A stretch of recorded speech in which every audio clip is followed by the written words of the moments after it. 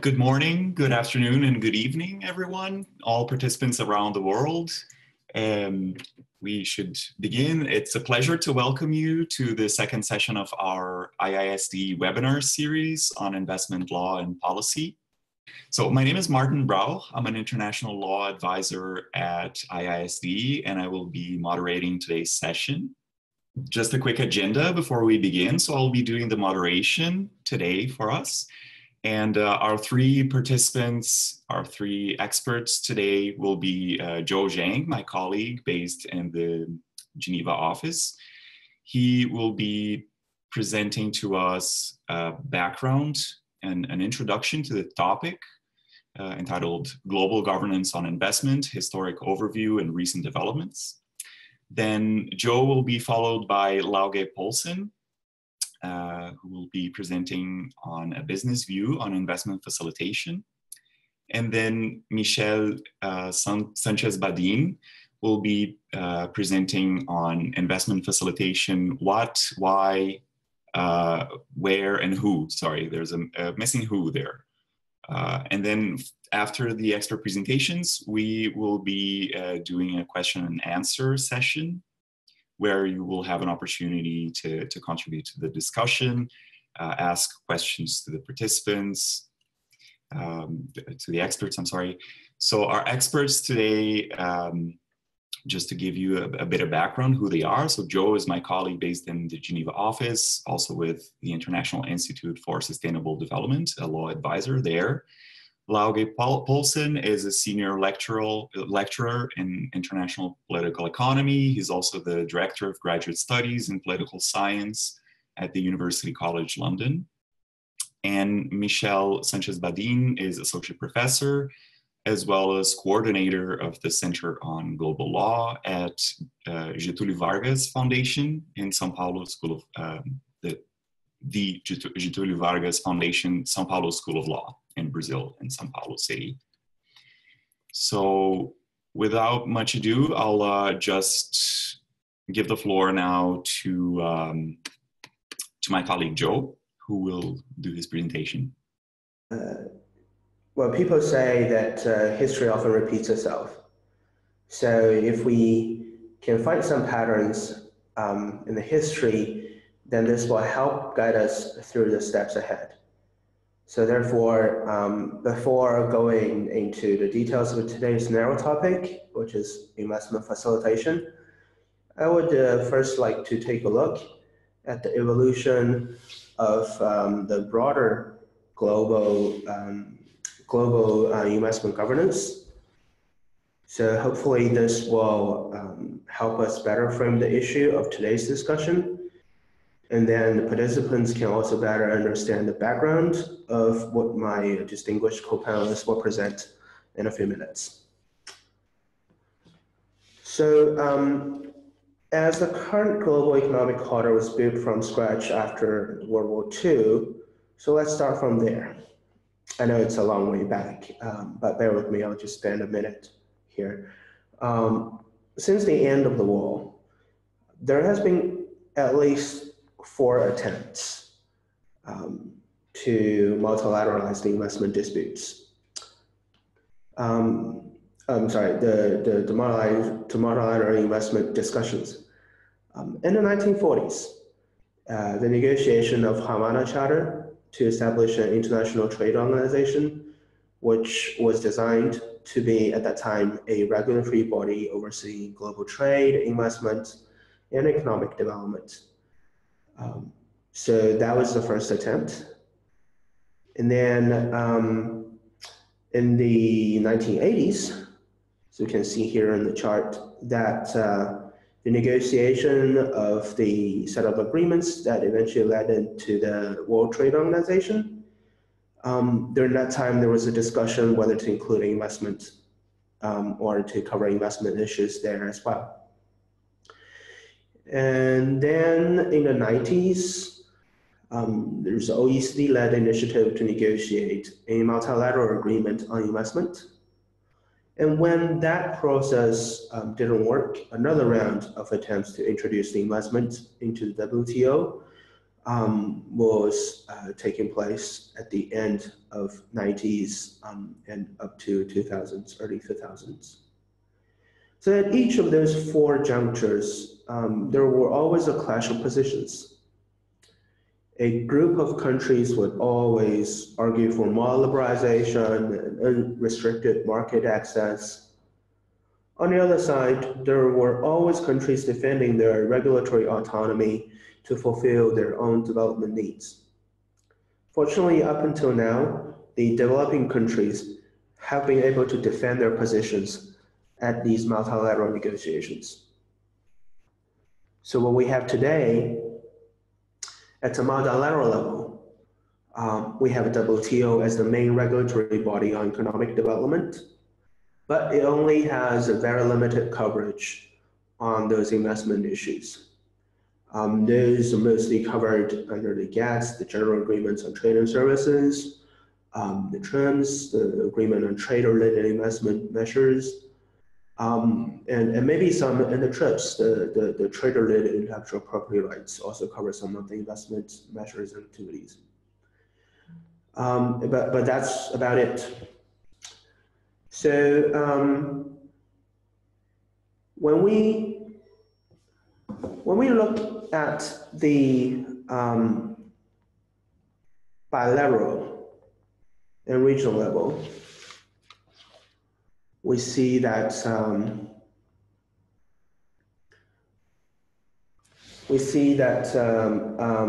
very different picture there. There's a network of over 3,000 BITs and investment chapters in FTA, and this network has become the primary source of law governing cross-border investments. Unfortunately, these bilateral and regional treaties are highly fragmented and incoherent. Most of these treaties are based on the post-colonial model, heavily focused on investment protection and liberalization. The broad and unpredictable interpretations of these treaties by arbitral tribunals have been widely criticized. But fortunately, thanks to the work of UNCTAD and many other organizations, an increasing number of newly concluded agreements have begun to incorporate provisions with more considerations for sustainable development.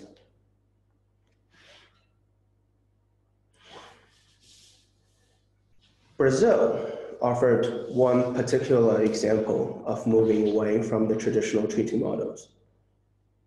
In 2014, Brazil published a new bilateral treaty model called Cooperation and Facilitation of Investment Agreements. As you can see from some of the listed features here, instead of focusing on investment protection and liberalization, the new model focuses on facilitation and risk mitigation. Instead of subscribing to a particular standard in the treaty, the model establishes cooperation arrangements so these parties could reach mutual understanding on practical issues such as environmental, technical regulations, etc. What's more, the model also requires that if investors are to enjoy the benefits of the treaty, then they would have to assume certain responsibilities listed in the treaty. This is a very important point because essentially the benefits of the treaty are only available to a type of investors that can actually contribute to the sustainable development of the whole state. And this is actually in line with what UNCTAD is recommending in the Global Action Manual for Investment Facilitation. First published in 2016, this guidance document reaffirms the fundamental importance of investment facilitation for growth and development, and noted that, I'm quoting here, the effective investment facilitation efforts should support the mobilization and channeling of investment towards sustainable development. So in addition to UNCTAD, other international organizations have also been working on this issue. For example, the OECD has a policy framework for investment that contains a chapter on investment facilitation, which distinguishes investment facilitation with investment promotion. Because by definition, investment facilitation is more linked to liberalization, as it is about making it easier for investors to establish or expand their investment. And recently, we've seen the OECD also started to explore options to establish a multilateral framework for investment facilitation. G20, the group of 20 countries, also worked on investment facilitation. They first mentioned investment facilitation during China's presidency in 2016. The same year, the group adopted the G20 Guiding Principles for Global Investment, and investment facilitation was included as one of the encouraging investment facilitation was included as one of the principles. In 2017, under Germany's presidency, a draft investment facilitation package was circulated and discussed among the members. And perhaps more in the news and what has brought most of the audience today is the ongoing discussion at the WTO. We may recall that the only Singapore issue, one of the 4 Singapore issues that survived the July package after Cancun was the trade facilitation. After more than a decade of negotiation, the trade facilitation agreement was finally adopted in 2013 and went into effect last year, 2017. Seeing this as a very successful example that can be adapted and applied in investment facilitation, some WTO members proposed to explore the options for a multilateral instrument on investment facilitation. Now, other members have been hesitant to start negotiating those new issues, as the July package in 2004 clearly prioritized the need to conclude the Doha round before moving on to new issues. Been receiving a warning from Martin saying I need to wrap up. So I'll wrap up quickly. So during the Buenos Aires ministerial last year, there are 42 members, 70 if you count individual EU member states, issued a joint statement calling for structured discussion with aim of developing a multilateral framework on investment facilitation. And since March 2017, there have been at least 6 proposals submitted to WTO by members. Now, Michelle will go into details of some of these proposals in a minute, but here is a snapshot of some of the elements covered in those proposals. We have to note here that most of the proposals are very preliminary, because many were submitted as possible elements to be included in a possible future instrument. Nevertheless, it is still interesting to see that except for the last 2 proposals, none of those offered a clear definition of investment facilitation. And most of the proposals still focus predominantly on the obligation of host states and what raised concerns on the actual application due to their broad and vague coverage of measures. In fact, whether there is a discussion at WTO or UNCTAD or OECD or any other fora, when we look at the content of discussions, a few elements repeatedly jumped out to our attention. For example, they all mention regulatory transparency and predictability. They all mention streamlining administrative process. These processes have strong links to investment protection and liberalization. Perhaps for this reason, and to preempt failures of the past, the Joint Ministerial Declaration at the WTO clearly said that the discussion at the WTO shall not address market access, investment protection, and ISDS. Now, whether it'll be possible to cover the issue of investment facilitation without addressing those issues will remain an open question. Because if we look at bilateral investment treaties and the cases that arose before those, we will quickly see that many of the traditional investment protection clauses, for example, national treatment, most favored nation treatment, fair and equitable treatment, prohibitions on arbitrary and discriminatory measures, these were all designed and had been interpreted to ensure regulatory predictability and transparency. And tribunals have in many cases specifically held that a high standard of transparency and predictability are already embedded in those commitments. Similarly, when we're talking about streamlining and speeding up administrative procedures, are these really distinguishable from liberalization and market access? At least not from the investment treaty cases that we have seen in the past. But ultimately, the discussion about investment facilitation should focus on how processes can be designed so as to serve and advance sustainable development and sustainable development goals.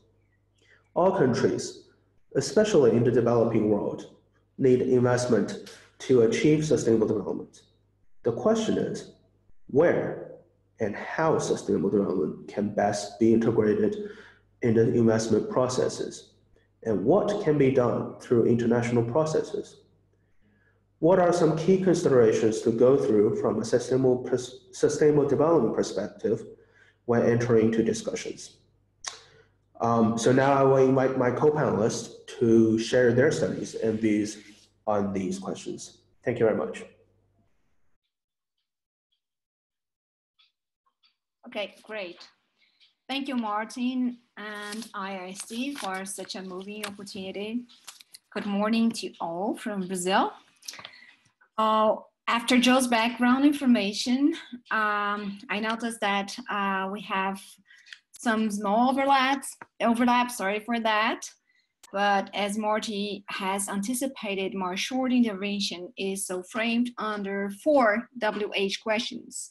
The first one is, what is investment facilitation? We can go ahead. Who is supporting it? And again, and where? And finally, why? Even for investment specialists, what exactly is investment facilitation is not an ordinary question. As Joe previously mentioned, some work has advanced a conceptual outline through bilateral and multilateral talks in the last 2-3 years. But the first consensus, we can say, has been driven around these 3 principles: transparency, predictability, and cooperation. However, as always, the devil is in the details. The misery is to be precise on what those principles result in terms of international commitments, as most of it is open to national bodies to decide upon their practices. Should that then consider current practices and rules at the WTO or set new ones? How to avoid the discretion of national authorities? I guess that these are the core questions to the current debate. But in addition, and I say here, opposition to that, another step has been taken to define what investment facilitation is not. The demoralization of investment regulation in the last decades has made countries to pull out of mainstream ideas of investor protection and their main system of protection, that was the investor-state dispute settlement system, IISDS. Beyond that, multilateral discussion on investment facilitation have considered a 4th pillar of its conceptual frame, that is the incorporation of special and differential treatment, including here some capacity building to least developed countries. There are also other proposed raised at the multilateral level to include more detailed commitments on streamlining and speeding administrative procedures, the creation of single processing window, focal points, e-application, and so Joe's snapshot of the 6 main proposals at the WTO merits attention. The main outcome on definition up to now has been the work on mapping the rules, practices, and experiences on transparency in the WTO, other regional and bilateral agreements, as well as at the national level. And more recently, the focus has moved in the WTO towards streamlining administrative procedures. Other new agendas, though, may be raised in the future, such as bilateral thematic agendas, the definition of standards. But I see that all this would be long shot strategies. The second question is, who is supporting this debate on investment facilitation? As Joe's mentioned, there are 3 countries that have been led the debate: Brazil, China, and Russia, as from the G20 first discussion in 2016, and the BRICS ministerial statement in 2017. In addition to them, relevant groups have been organized, such as the MICTA, that includes Mexico, Indonesia, Korea, Turkey, and Australia, and the Friends of Investment Facilitation for Development, representing 16 members as of December 2017. But such leadership, I see, is directly connected to the fora where the issue has been raised, which are the G20, the BRICS, a couple of regional initiatives such as Mercosur, APEC, RCEP, and those include mostly developing countries from Latin America and Asia Pacific region. That's was a remarkable point that Roberto Azevedo has mentioned in last April, the importance of this movement being taken by developing countries and later supported by other developed countries. But this is a relevant novelty in the investment debate at the international level. It should not be disregarded the role of OECD, UNCTAD, and WTO secretariats in preparing information material, systematization, and organization of the database to support current negotiations. Resistance is also there for different reasons. The most well-known has been the resistance of India in last years and its reconsideration as from March this year. As well as South Africa, India stands on the point that Joe has raised, that first Doha agenda should be closed and then new issues should be negotiated. But another type of resistance comes from the US, that is the main sponsor and user of the old BIT world. Other resistance on that sense can't be there, as the BIT system is so spread out, as we could see from that spaghetti bowl system.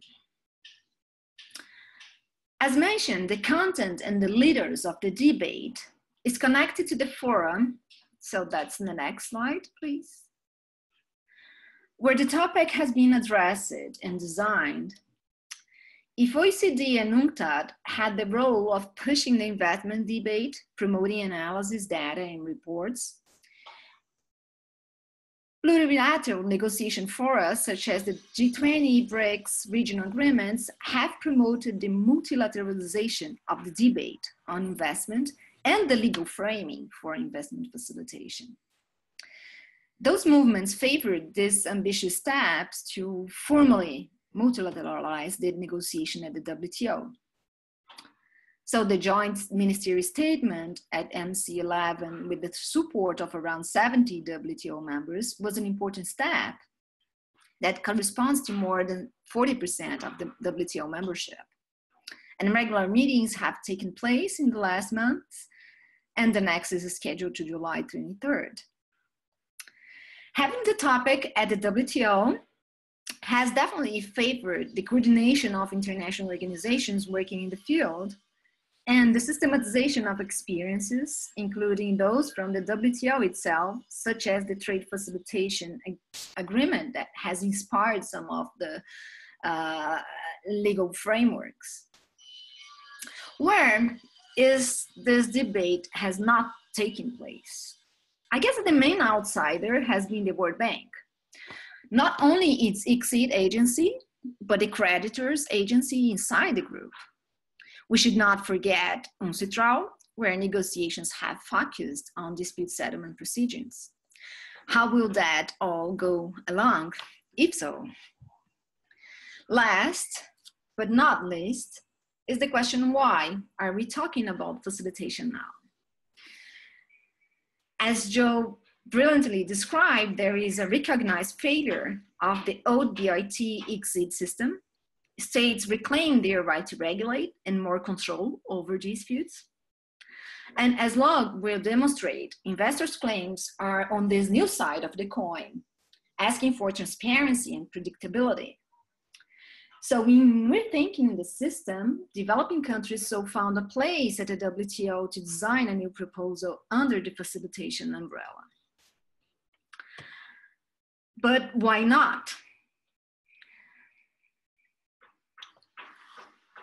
Once described that this is not the moment, as is the case of India and South Africa, or not the right forum, such as it will argue the US. There is also the risk of bringing investment topic at the WTO, as there was a historical struggle by developing countries resisting to that topic in the Uruguay round. And finally, we see limitations in the facilitation debate itself, and that I leave for our next discussion. I stop here and leave the floor. Thank you for your time.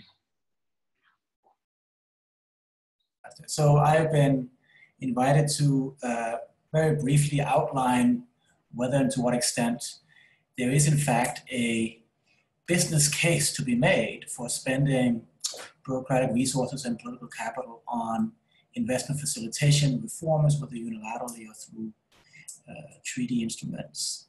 And the reason that is a relevant question is because in the case of traditional investment treaties, occasionally the business case has been, if not lacking, then at least quite limited. If we could have the next slide, please. In 2000, a survey of European multinationals asked about their awareness and relevance of investment treaties.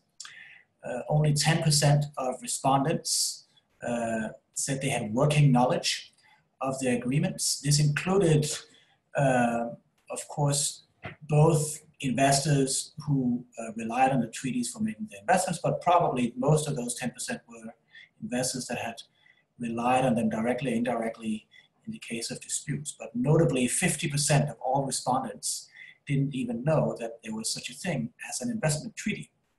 If you take the next slide, a decade after, Jason Yackey, a colleague of ours, surveyed American multinationals, and in particular he asked in-house legal counsel in American multinationals how familiar they were about investment treaties and how important they were to the typical FDI decision. And you will find the core result in this slide here. Very few senior executives involved in making investments were considered to be familiar with investment treaties, and even those that were hardly ever thought the treaties were important for their investment decisions. Could we take the next slide, please? Now, there's of course a large literature that most of you are aware of that assesses the question of whether and to what extent these agreements, traditional investment treaties, are important to promote foreign investment. The results are somewhat mixed. If we take the next slide and then the next slide again, just so we can go through this quickly. The results are somewhat mixed, but I think gradually a consensus is emerging that while investment treaties are most definitely important for some investment decisions in some jurisdictions, in some sectors, they are very unlikely to have an impact on the vast majority of foreign investment decisions. And there's a lot of reasons for that. But one reason could be that traditional investment treaties may not, in fact, address some of the most binding constraints for foreign investors in the 21st century. So if you take the next slide. So go back one, yeah. What you see here in front of you is a survey that was published by the World Bank of a large group of multinationals. It was published a couple of months ago, and the survey was conducted in 2017. And it's sort of interesting, and it asks about a wide range of factors that is important for their investment decisions. And when you hone in on the relevance of what the World Bank calls investment climate factors, then some of the issues that are traditionally considered to be investment facilitation issues rank, not surprisingly, very highly. Transparency and predictability in the conduct of public agencies is by far the most important factor amongst investment climate factors. And the third most important is the ease of obtaining government approvals to start a business and the ability to own all equity in the company. Now, as was also mentioned by the previous speakers, there is some uncertainty about what do we actually mean by investment facilitation, which in turn is important for the extent to which it overlaps with traditional investment protection measures, but also liberalization or establishment measures. And a survey like this one sort of models these elements together. So it can be somewhat difficult to assess how important the others of the facilitation elements compared to the traditional protection and establishment elements. So if we go to the next slide, the World Bank asked in more detail on the most important factors when it came to ease of entry. And there, the most important factor was a sort of squarely along the facilitation route. So the most important issue was the ability to quickly obtain investment approvals and permits to start a business. And the third most important was the ability to bring in expatriate staff and get visas and work permits. Market access and liberalization measures of the ability to invest with majority ownership was also considered very important. In fact, it was the most important deal breaker if you couldn't have majority ownership. But nevertheless, some traditional facilitation issues, irrespective of establishment rules, were critically important. If you take the next slide. What the World Bank has also done is they've gone into in somewhat more detail looking at the sort of the binding constraints when it comes to different types of investment facilitation issues. And one is this issue about obtaining investment approvals and permits to start a business. And the waiting times vary across jurisdictions, of course. It's very quick here in the UK, in the United States, and elsewhere in many industrialized countries. But typically, on average, it takes about 3 months. And in some jurisdictions, particularly in some developing countries, it can take up to a year, maybe even more.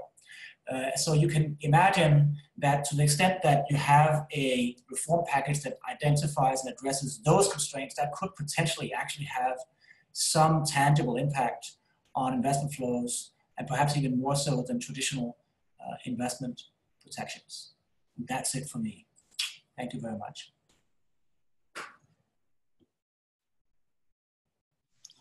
Thank you very much, Lauge. I would actually like to move straight to the questions and answers part of our presentation. I had a couple of questions here, and just a couple of questions to tease discussions here. So the first would be, what are the advantages and disadvantages of multilateralizing discussions on investment facilitation? It's a point that Joe in particular, but also Michelle has already touched on. And a second tier question would be, how can these discussions at several forums internationally on investment facilitation be seized as an opportunity to foster foreign investment that effectively contributes to the achievement of the Sustainable Development Goals?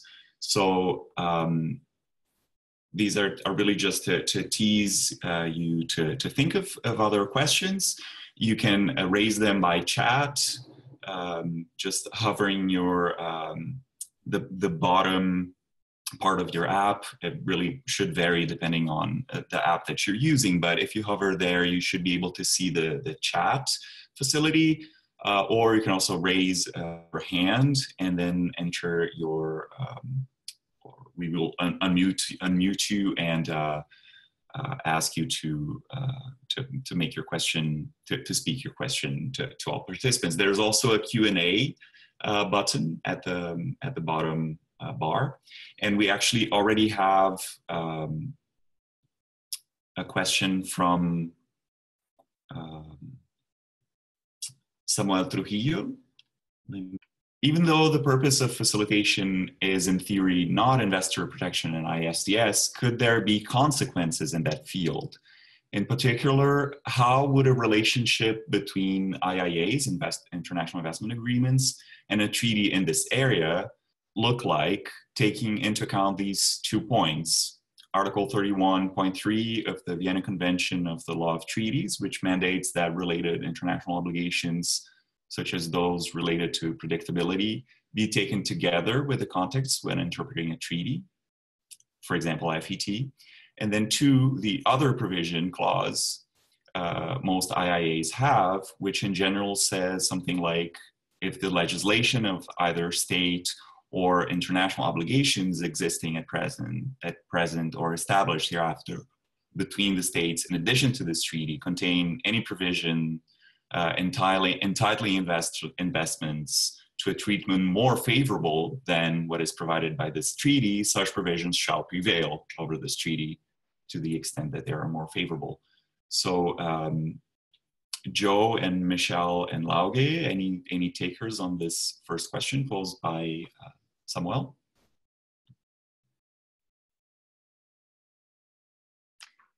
Hi, here is Michelle. I can go ahead with Samuel Trujillo's, just exploring the consequences.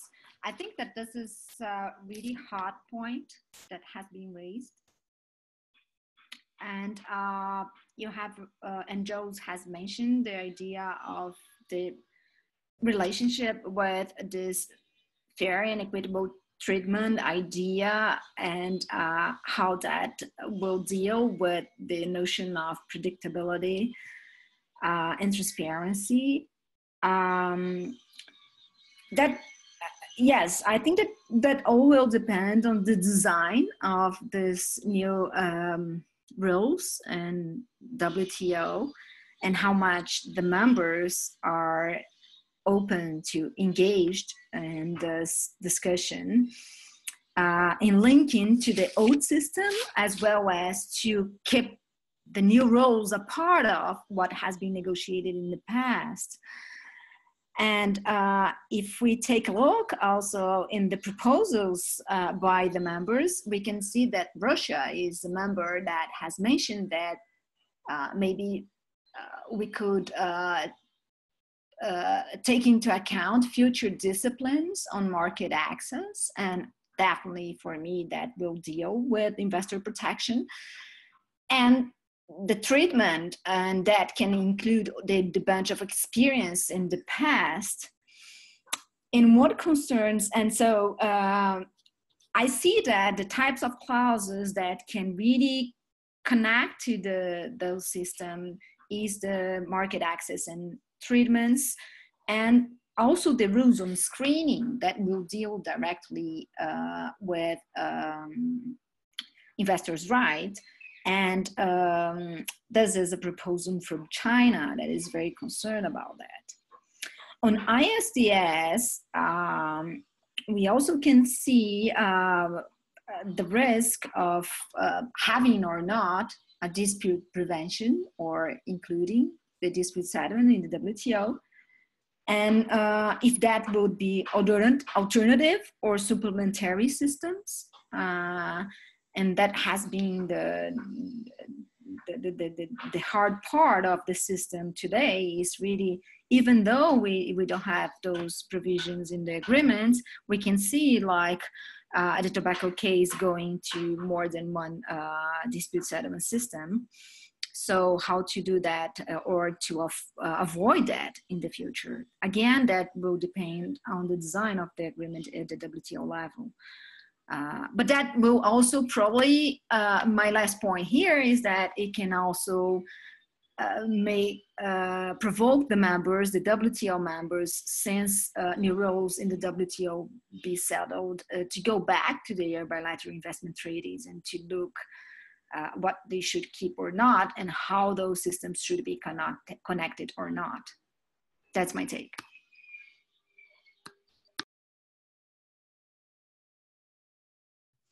Thank you very much, Michelle.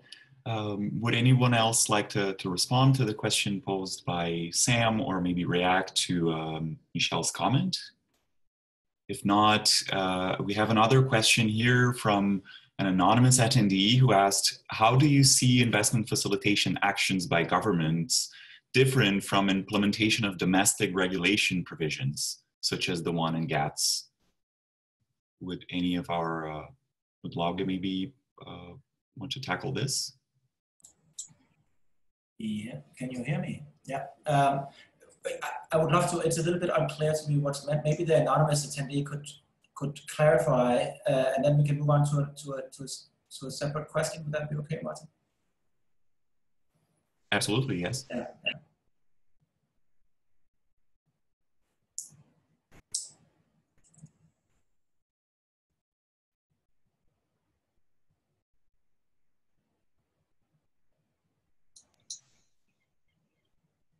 We're several questions are popping up here, so maybe I'll just read the next one, so we can try to condense them, lump them together. There's also a question from Pedro Cavalcanti, who had already asked in the general chat here. Are you aware of the Brazilian possible elements document for an investment facilitation agreement? Could you please comment on that proposal?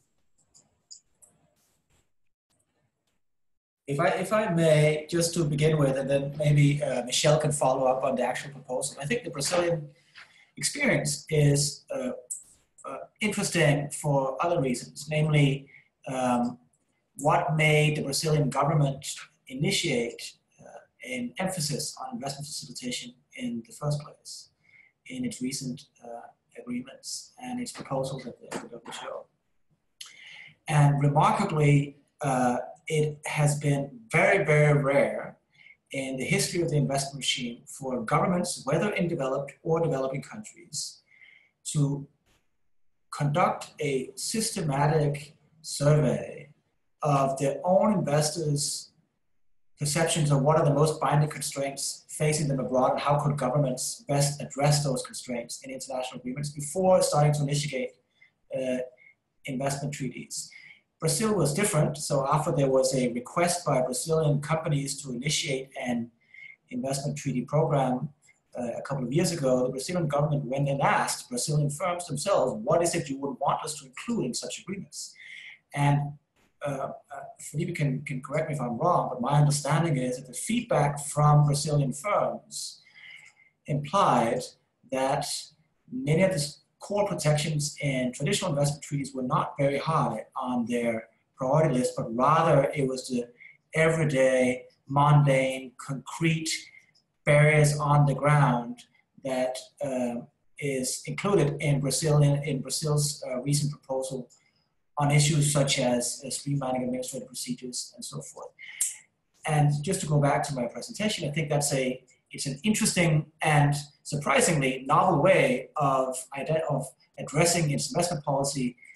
One would have thought traditionally that states would very carefully listen to their business community before going and negotiating investment agreements. That has traditionally not been the case, but Brazil has been different, and that, to me at least, explains partly why their model looks so different than traditional investment treaties. And as for the model itself, maybe Michelle would be happy to comment on that, or Joe. Yes, I guess that I'm on the same page as Joe on the sense that there are topics, and I see topics of the Brazilian model that are missing in the Brazilian proposal, and I think that they were really sensitive for developing countries and would be a new frame for the debate on investment, such as the thematic agenda. I think that was very interesting, and then I would maybe provoke an idea that would be, why not having maybe a broad framework as Brazil has proposed in the WTO, working on that, but at the same time allowing for other bilateral negotiations inside the structure of the WTO, looking for the needs of developing countries in their bilateral relations. Because as we see, the point for developing countries, it's not only in hosting foreign direct investment or in receiving more greenfield maybe investment, but also the idea of how to promote their outward investment. And that deals with very daily topics, such as having direct flights from one country to another, or facilitating the visa procedures. That's what maybe as law has pointed us, investors are claiming for, and I think that this is where there is the real need for developing countries. My second comment on the case of the Brazilian framework, and there I think that there is a more lengthy discussion, is about how far the WTO dispute settlement system can go. In the framework that I received, it's not clear enough to me. And all the connections that can be made in the future is not yet clear in that framework to me. And there is a risk there, as we all know, and even from the side of Brazil that decided not to have an ISDS and to maybe decide for a state-to-state arbitration in its bilateral agreements. How will that coordinate with the WTO system? I think that these are the issues that pop up to me concerning the dispute settlement that is not yet clear. Maybe you can help us clarifying what is there. I think it would be great. Thank you, Michelle. So there are questions now on the Brazilian model and also on dispute settlement. And there are several other questions that participants are asking here. But first, I would like to give an opportunity to Felipe Reis, who has raised his hand and has a comment on a question that was raised before. Maybe he can also weigh in this discussion on the Brazilian model and the Brazilian approach at the WTO. Thank you very much. I think that a number of issues that came now with the comments and questions, and I think what I would like to say is that actually it's important to focus on the nature of investment facilitation, at least from a Brazilian perspective. We are really concentrating on procedural issues, and the issue of the negative definition of investment facilitation, emphasizing that actually investment protection, ISDS, is out of the scope of what we understand to be investment facilitation, is really critical. And the point that Joe made is that connects directly to actually the feedback that we got from our investors going abroad, that before having something to protect, you have to start doing business in the country in order to think about next steps. And actually, this is where our approach comes in. We are trying to simplify, to facilitate navigating red tape, eliminating red tape, to enter, to really seize a business opportunity before thinking of anything else. And I think that this main difference is what makes investment facilitation a different issue if you compare to investment as a Singapore issue. And that's why we are not, investment facilitation, it's different from the BIT, the scope of BITs. Then you are looking straight into really policy, ensuring the right of investors, and that's not what we are saying in investment facilitation. So this is one thing that it should not be underestimated, because it's a core change of paradigm of what we're talking. With regard to one thing that Michelle mentioned, I think it's a very interesting one. One of the challenges that we had when drafting the Brazilian proposal to be submitted to the WTO was exactly to try to keep the thematic agenda that you can have on a bilateral basis. And actually, it's not very easy how you translate something that is very peculiar to a bilateral agreement into something that is meant to be multilateral. And the best answer that we got is in paragraph 11 of Article 19 of our proposal.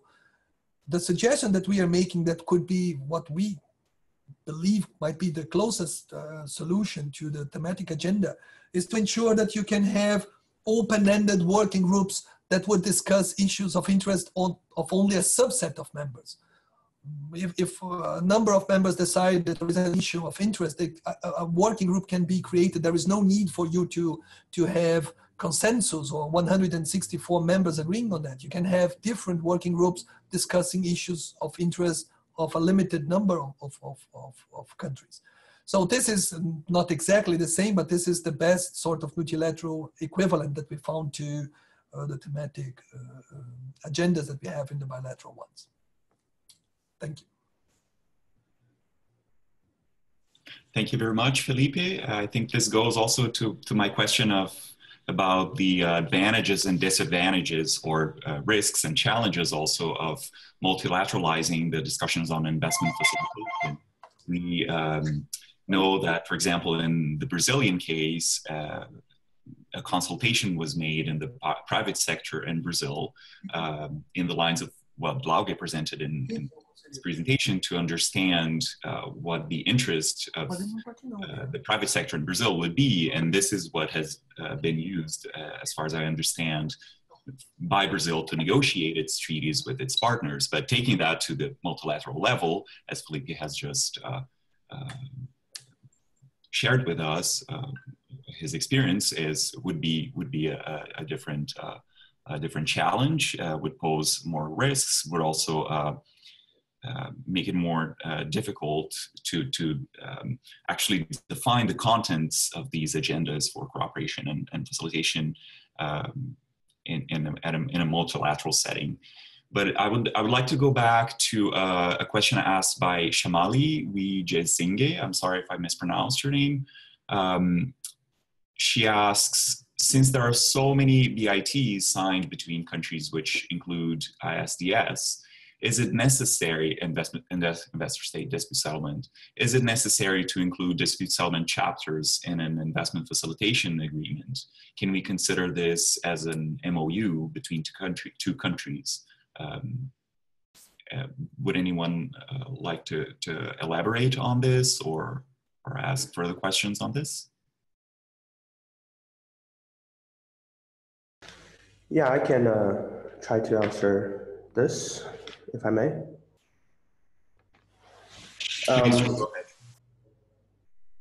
Yeah, I think this question, Shmali's question, is actually somehow related to Sam's question asked earlier.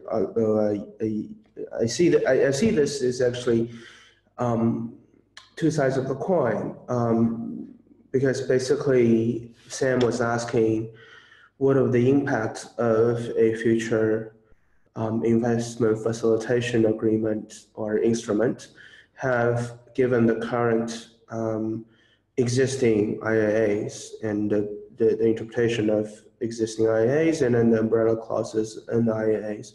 And Shamali is asking how the current BIT regime would somehow include the future instruments and work together. And I think this relates to my earlier comments that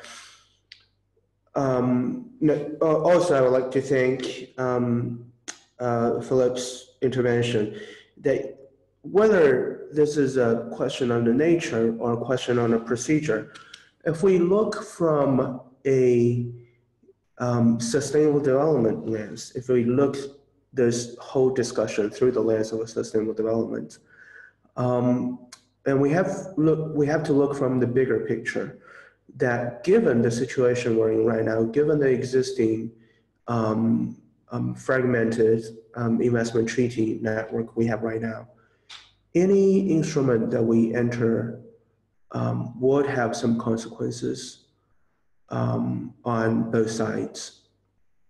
And the thing is that no matter how well we, so if the investment facilitation instrument, if it is not defined well, if it's not clearly limit its coverage, then as Sam pointed out in his question, these obligations can be well imported to the extent that not intended by the parties who are signing up to the investment facilitation agreement. And these obligations will be imported to the investment treaty arena and facing investor state dispute settlement. And this will be the same consequence that Shamali also referred to. So really, I think the question comes down to how to make sure the investment facilitation instrument or this framework that we're discussing right now really focus on the issue, as mentioned in Lauge's presentation, focus on the issue that really promoting sustainable development without any like unintended consequences given the existing investment framework we already have today. And the second thing is whether we need to attach it or whether it should be discussed in an environment that will attach to disciplinary actions with binding commitments in that sense. So yeah, that's my 2 cents. I'm not sure if I make myself clear. Thank you very much, Joe. I would like to go back to a question here by Mavluda Satorova, who asks to Michel, if he understood correctly, the World Bank has been an outsider to the emerging investment facilitation agenda. In what sense? I thought the World Bank was behind some of the recent reforms on the investment facilitation front in developing countries. And then the same question regarding the United States approach. Did I understand you correctly that the United States have shown some resistance to investment facilitation?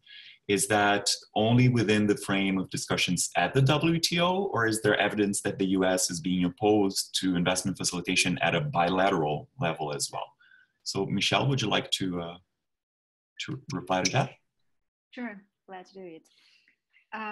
Well, thanks for letting me clarify that. My point was that you're right, that World Bank probably is the most traditional agency trying to promote this doing business and like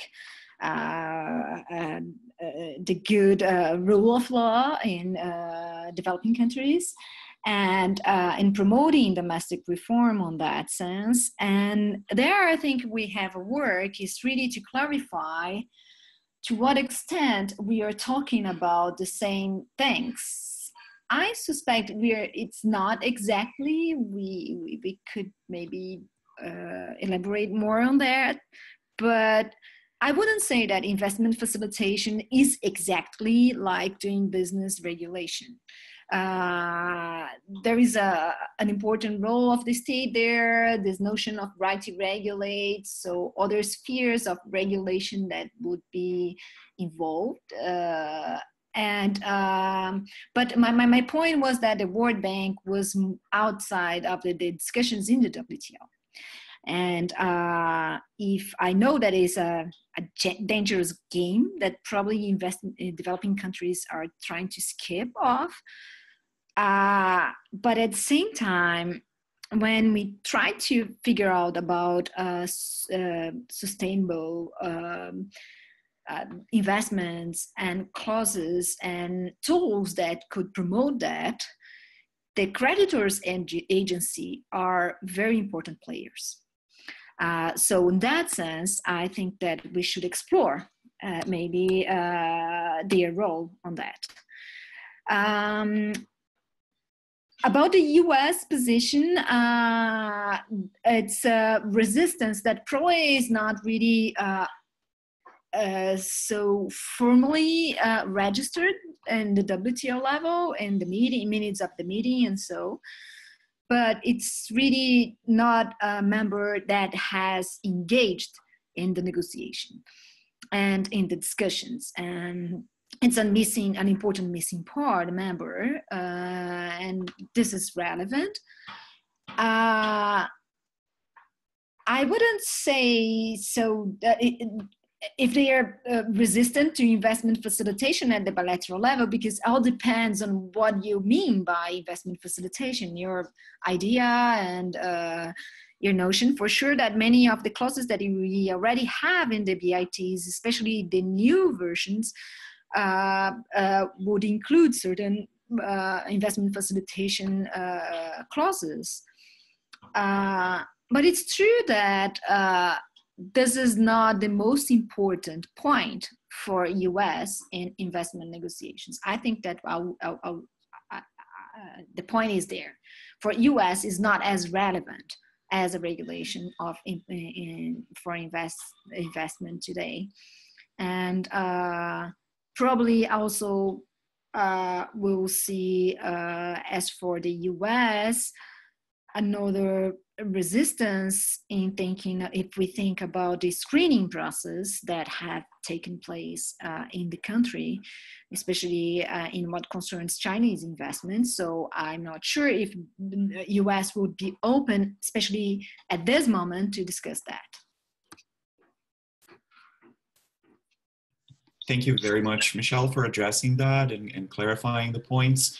We're running out of time, but I would like to give Joe an opportunity to reply to the question posed by the anonymous attendee who clarified his or her question. So Joe, would you like to address that? Yeah, sure, I'll try my best. So if I understand correctly, you're asking if there's overlapping between the current investment facilitation discussions and then the existing commitments that members entered into in the GATS. So to answer that twofold, first of all, yes, there's some investment issues covered in GATS, the General Agreement on Trade and Services, but it's only very limited because the GATS mostly deals with trade and services, and the part of the investment covered in GATS is basically just mode 3 of the trade and services, which is the commercial establishment. So that's part of the FDI. So that only covers part of the investment measures and activities we're talking about. The other perspective is that yes, transparency and predictability of regulations, this is part of the discussion under the current investment facilitation, and some of it are also covered in the GATS, but in terms of this content, the current investment facilitation discussions covers much more than just transparency and predictability. There are other areas of the proposals that some other elements that we haven't been able to cover today include, for example, institutional arrangements, cooperation, multilateral cooperation, and for example, monitoring systems. So all these are not yet covered under the GATS, even if for only the mode 3 of the services, that part. So yes, there is an overlap of some of the discussions, just the same as the overlap between the investment treaty framework that we have today with the discussion of investment facilitation but these are still, they are still having different contents and elements. So again, I think it is really important to make sure that to delineate the discussions. When we talk about investment facilitations, what do we really talk about, or what do we really mean? So if we really need to make that clear, and make sure that the discussion on investment facilitation really contributing and advancing sustainable development. Yeah, that's just my attempt. Hope that's okay. Thank you, Joe. So because we've unfortunately reached the end of our allotted time, I'm sure discussions could go on, and many other interesting questions could be asked and discussed, but at the same time, despite the technical issues we've had, I think we can safely conclude that we've had a very productive discussion today with several invaluable inputs and questions from participants. So I would like to thank you all thank you all for your contributions, for joining us and participating actively. Also, very special thanks to our experts who participated today. Michelle, Lauge, Joe, thank you very much for your presentations and your insight. Finally, I'd like to thank my colleagues at IISD, our group director, Nelly Bernasconi, who helped structure this webinar, along with my colleagues, Joël Deschambault and Stacy Corneau, who are based in Ottawa and helped us also set up the webinar.